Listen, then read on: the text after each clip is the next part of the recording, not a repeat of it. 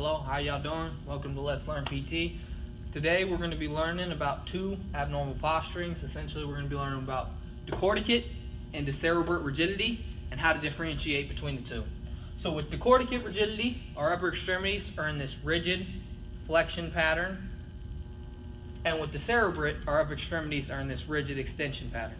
So the way I like to remember that is with Decorticate, I look at cord right in the middle of the word, and then I think, okay, cord, spinal cord, and then I automatically associate them. Okay, the spinal cord is at the midline of the body, and then boom, it clicks.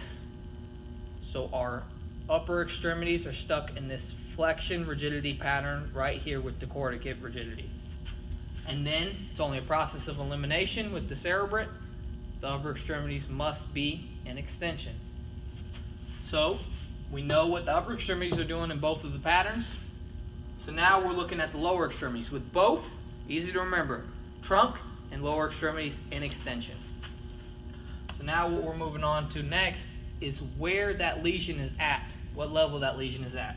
So essentially with Decorticate, it is an indication of a lesion of the corticospinal tract at the diencephalon.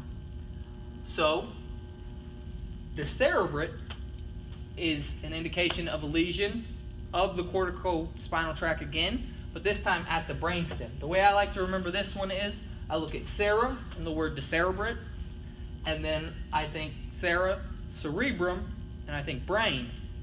Now the cerebrum is not the brainstem.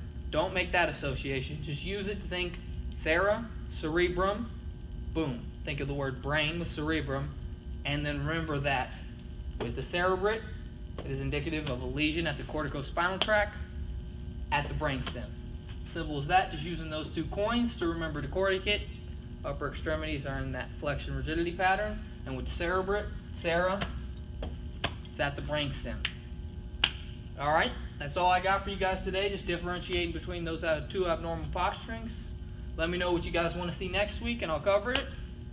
Thank you for viewing. Follow us on Instagram at Let's Learn PT.